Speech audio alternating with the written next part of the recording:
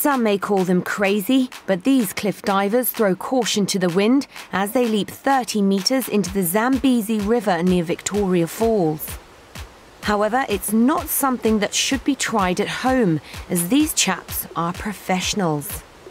Jonathan Paredes and Orlando Duque usually dive from between 26.5 and 28 meters in the Cliff Diving World Series.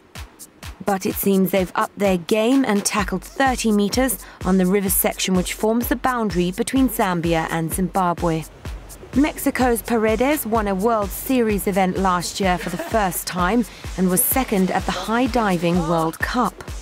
Colombia's Duque has 13 world titles and holds 2 world records. The falls are the world's largest in combined depth and width and are also known as Mosi-oa-Tunya, or the smoke that thunders.